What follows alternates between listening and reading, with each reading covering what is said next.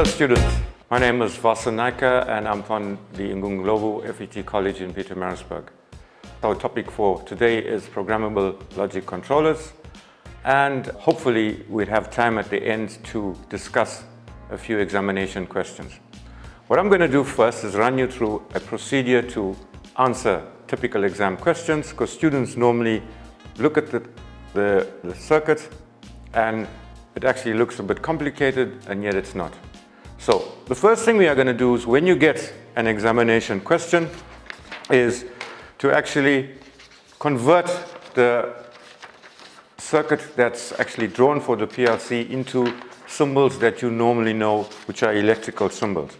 So this is a typical circuit that you will get in the examination question, and they could probably ask you to explain it. So as we said, the first thing you're going to do is look at what the circuit means in electrical terms. So if I had to now convert it to electrical terms, your start switch would be a normally open switch, all right? Your stop switch would be a normally closed switch, and your motor contactor would be there. This would be M1.1, all right? This is your latch for your motor contactor, so this would be a normally closed, a normally open switch, M1.1. This is another switch associated with your contactor. Okay, this is a normally closed switch, M1.2. So M1.2 would be a closed switch in electrical terms, we know that. And this would represent lamp 2. Okay? We will now look at the third circuit, M1.3, which is a normally open switch, and your lamp contactor 2. So I'm going to draw another closed switch, open switch.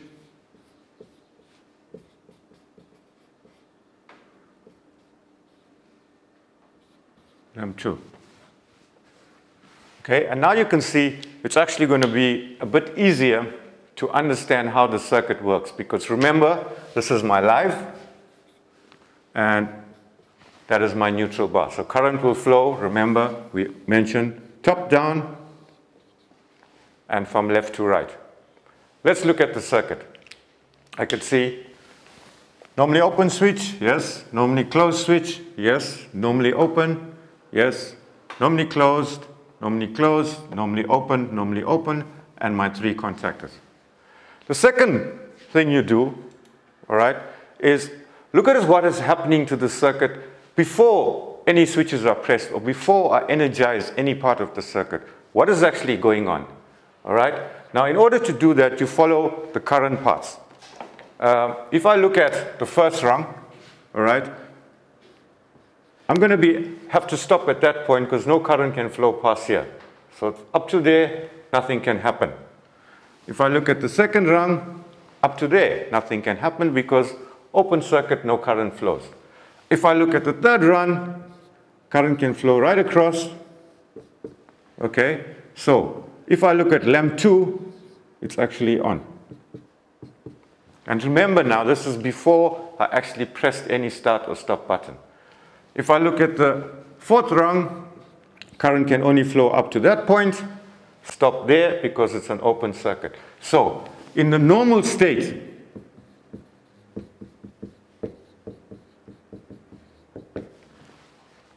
that is what happens.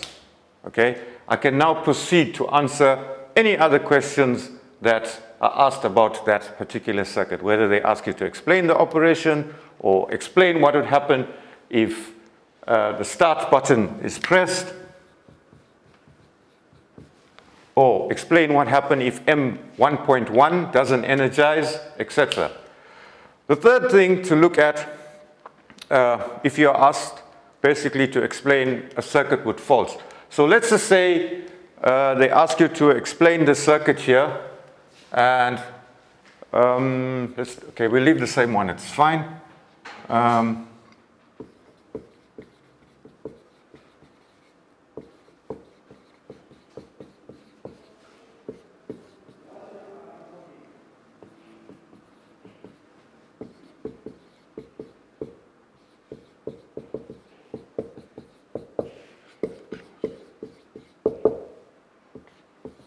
Okay, what would happen if the stop button does not close? Okay, and then they would say, okay, the second part is 2.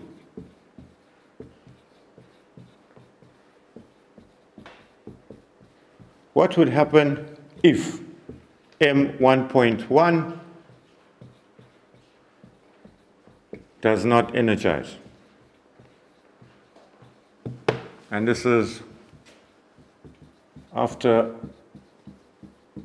pressing start. Okay, so let's look at the question. After you press the start button, what would happen if the stop button does not close or is not closed or refuses to close? So you will look at that fault and remove that stop button, because now it is not part of the circuit anymore. And you will answer what would happen if the start button is closed. When you are looking at the next question, you replace your start button, or your stop button, sorry, and you would ignore this question completely. And now you look at, as if that's the only question, what would happen if M1.1 does not energize? So what would happen if this does not energize? And you would answer the question as follows. The next tip when you are answering examination questions or past paper questions, as you would like to call it,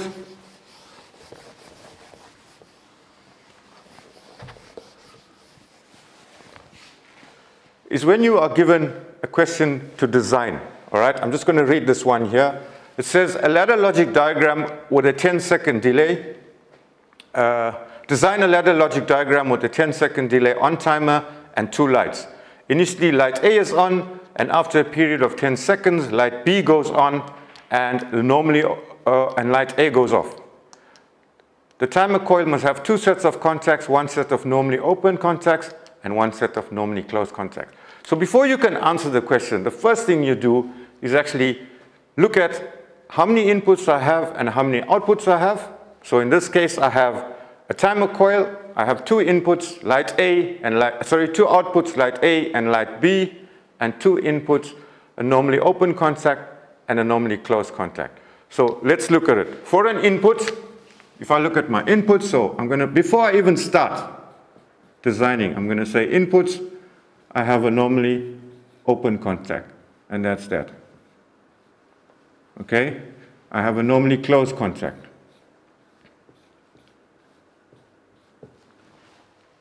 I have 2 lights on my output, so my outputs, remember, I'm going to represent them as coils. Light A and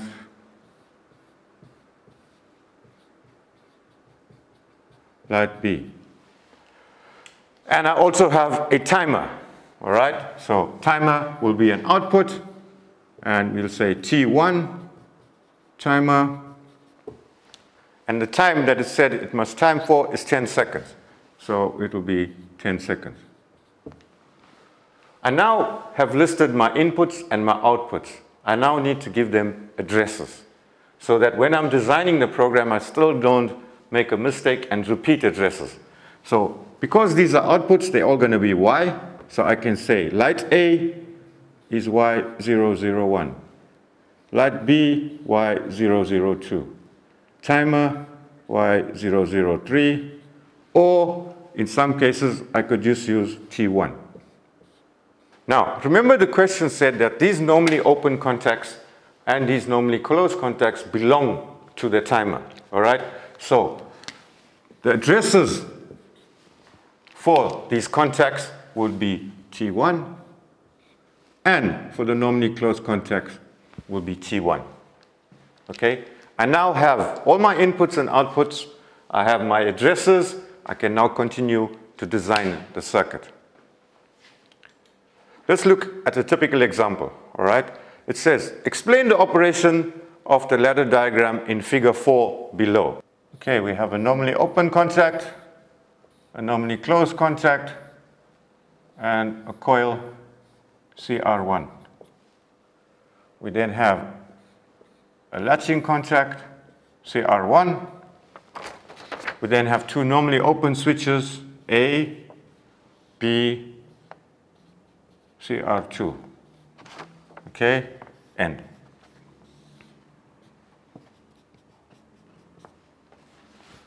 Okay, and now let's go to the procedure that we mentioned earlier on. We said the first thing you do is in pencil on the side, just draw the circuit using normal electrical symbols. All right, so using normal electrical symbols on the side, I'm going to have a normally open switch, which is normally a start, a normally closed switch, and my contactor. All right, I'm going to have a normally open, which is CR1, CR1. I'm going to have two switches. Okay, they've called them A and B. So normally open,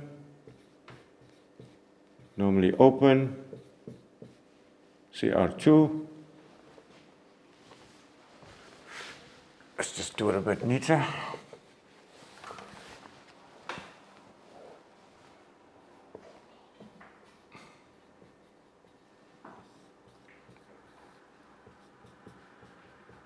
And end. Okay. And then we said, in the normal state, this is what the circuit is, in the normal state. Okay, that is off. So if I look at the first rung, no current can flow there, no current can flow there, no current can flow there, and that's my end. I can now explain what would happen. All right, the question specifically says explain. When you do that, it is also important that you explain in steps. Don't say start with if this is closed or if that is closed. Start in order. Remember what we said is, how does the PLC read? It reads from top down, left to right. So the first, normally this would be a start button and this would be a stop button. So I will say, 1, if the start button is pressed, what would happen? And then you physically go and press it in your diagram. So take your pencil, close it. All right? And you would write here, A. This is your answer now. If the start button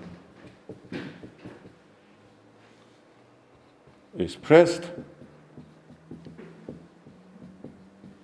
let's look at what would happen, all right? You can see that current will flow and CR1 will be energized. So you will write that down. If the start button is pressed, CR1 will be energized. Okay? The second thing you have to look for, if a coil is energized, is it going to stay on? So what do we have to look for? We have to look for a latching circuit. Do we have a latching circuit? Yes. There's my latching circuit here because it's got the same address, CR1, as my coil. So I will say, if the start button is pressed, CR1 will be energized and it will latch itself with the switch CR1. Okay? And then what it means, that will close. So even if I now release the start button, current will flow here, my contactor will stay energized. What happens next? All right, just to put the address of this normally closed here, they actually call it CR2. This is CR2, and that's start. Okay? What happens next? Let's look at it. All right, I've finished with the first rung. I've looked at the second rung. My contactor is energized. I have a latching circuit. I can now proceed. If there was no latching circuit here, nothing else would happen. All right, because the contactor is not energized. So now that it is energized and it is latched, let's look at what happens here. What would happen if I close switch A? All right, so if switch A is closed, let's look at it. Okay, current will flow through switch A, yes. but it'll stop here. Okay, so what would happen? If switch A is closed, nothing would change.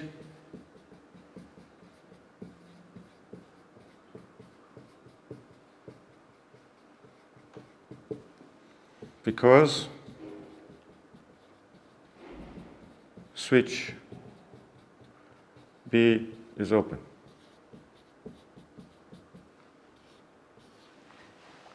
All right, let's go back. Let's open switch A again. What would happen if I close switch B? Okay, so I will say if switch B is closed, once again, will there be any current flow through this contactor? No, because switch A is open. So you stated, if switch B is closed, nothing would happen.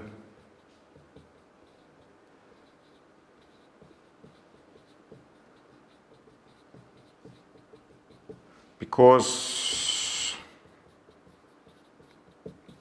switch A is open. Okay, and then this actually brings us back to, remember we discussed the AND function. In order for something to work, both A and B has to be energized, and that would be the last option. Okay, if I now close both A and B, and let's close it.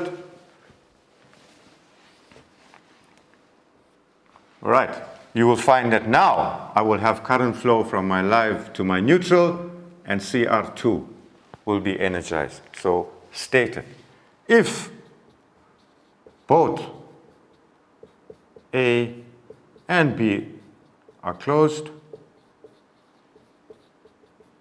comma, CR2 will be energized.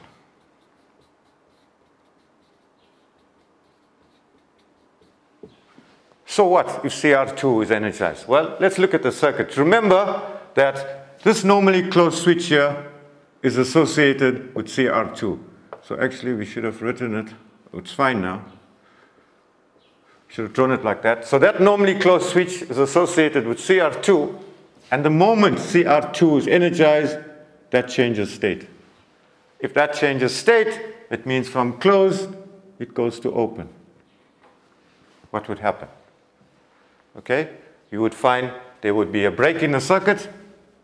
Okay, CR1 would be de-energized. So if both A and B are closed, CR2 will be energized, comma, or full stop. The normally closed contact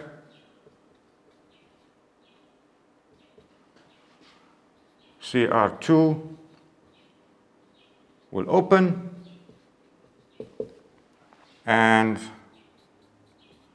CR1 or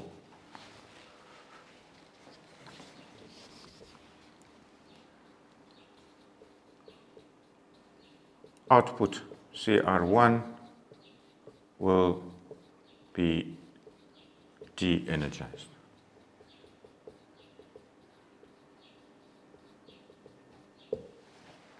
Okay, so you can see that doing it in sequence, first drawing the electrical diagram and then looking at each step from the top to the bottom, you have now completely answered the question because you have now answered the third part of the question. Let's look at another example. Okay, they say, design a ladder logic diagram where two timers are used to turn on two lights sequentially in the following manner. Light 1 should turn on when the start button is depressed. 5 seconds later, light 2 should go off and light 1 should go off and light 2 should turn on. 5 seconds later, light 2 should go off and light 1 should come on. This process should repeat itself. So firstly, we're going to have two lights, two timers. All right, and remember what we said is your lights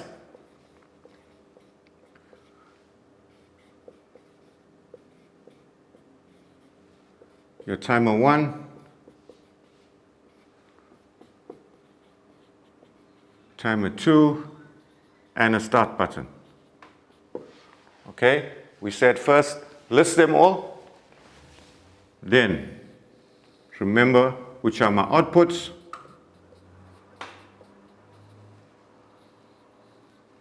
And which are my inputs. Okay, we then said you give them addresses. So light 1, I could say, is Y001. Light 2, Y002. For timers, we're just going to call them T, so that's T1, and that's T2. And remember, both timers are 5 seconds. 5 seconds. Okay, so when the start button is pressed, I want light 1 to come on. So let's draw the circuit.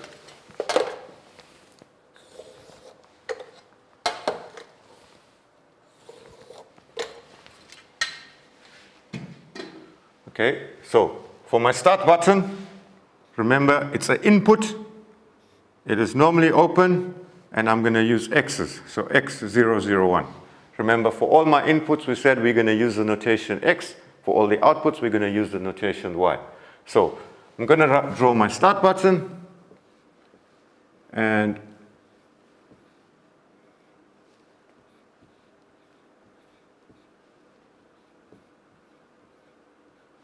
okay, now you can see, if I depress the start button, all right, what would happen?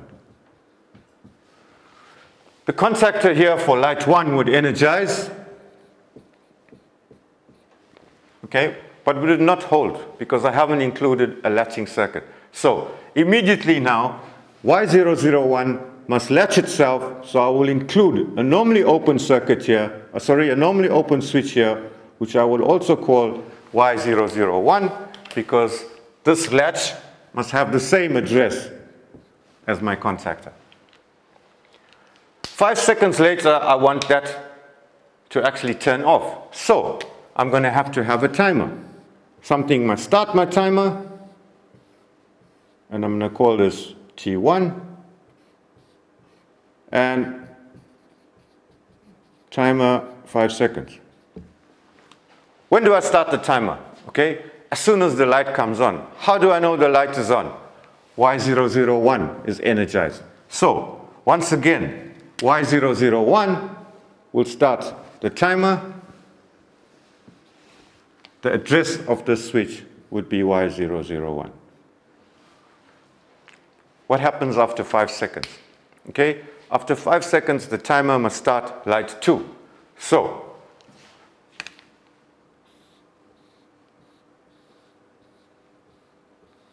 this would be light 2.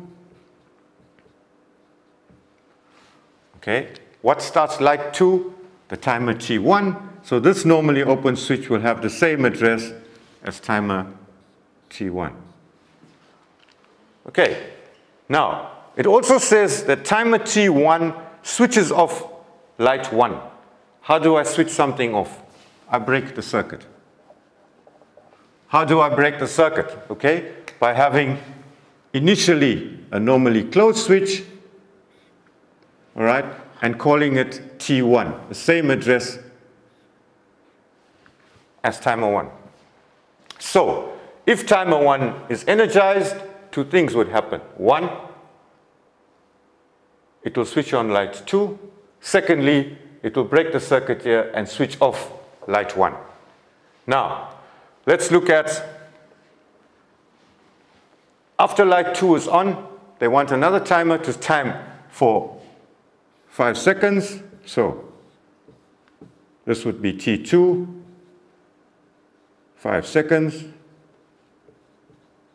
I will call this, remember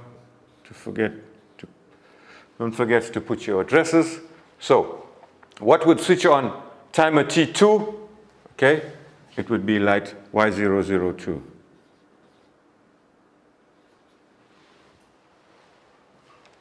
And you find now, once the light 2 comes on, T1 turns it on, it turns that off. Okay? But it also at the same time starts timer T2. Don't forget, T2 or Y002 will only stay on for as long as it latches itself. So I should have actually put in latch. Always don't forget.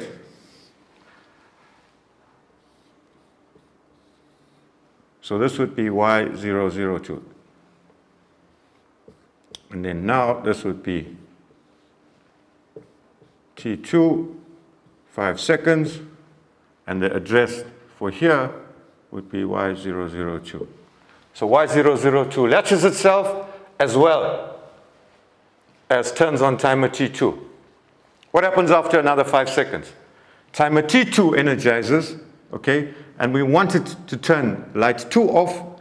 So just like we did T1 turning light 1 off, we're going to put a normally closed switch here, and we're going to call that T2. So after 5 seconds, T2 would actually switch light 2 off. But they say this process should repeat itself indefinitely. So indefinitely means to start the whole process again, I must not press the start switch. It must start automatically. How would I do that? Well, you find once I reach the stage, timer T2 has timed 5 seconds, it switched this light off. I want to switch. So basically, I need to go back to the top and switch this light on. Now, if you remember previously, we discussed the OR function. So all I have to do here to say that I'm just going to create some space.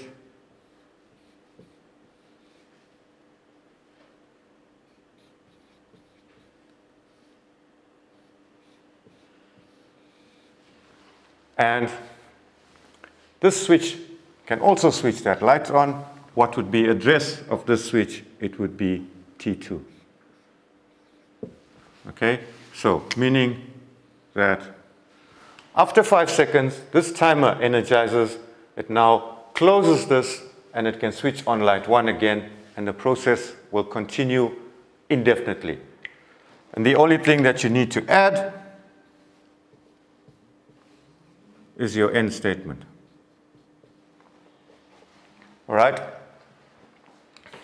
They have not asked you to put emergency stop, etc. But just in case they did ask you to put in a stop switch to stop the whole process, what you would do at that point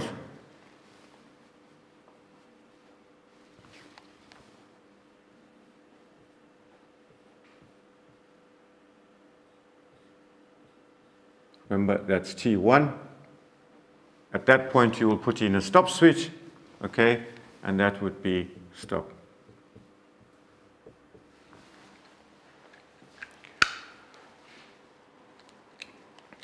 Okay, so I hope you understood the procedure for the design questions. Always, please, start with listing your inputs and outputs. Give them their respective addresses. Always, we're using the X notation for inputs and the Y notation for outputs. And always put your addresses at the top, okay? Because your addresses are what the PLC actually understands. Unfortunately, I wish we had time to discuss a few more questions. I've listed quite a few here for you, but due to time constraints, we're going to have to leave it for the next time. I hope to see you soon. And please remember, keep safe, sanitize, stay home, and look after yourself. Thank you.